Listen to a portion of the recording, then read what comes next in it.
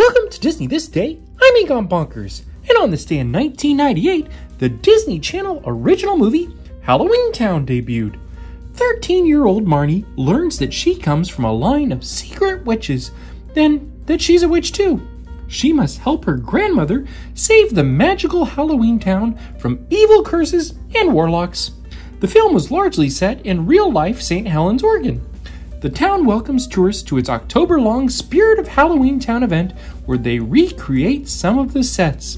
Have you seen this movie? Did you love it? Have you been to St. Helens? I haven't. Anyway, have a magical day.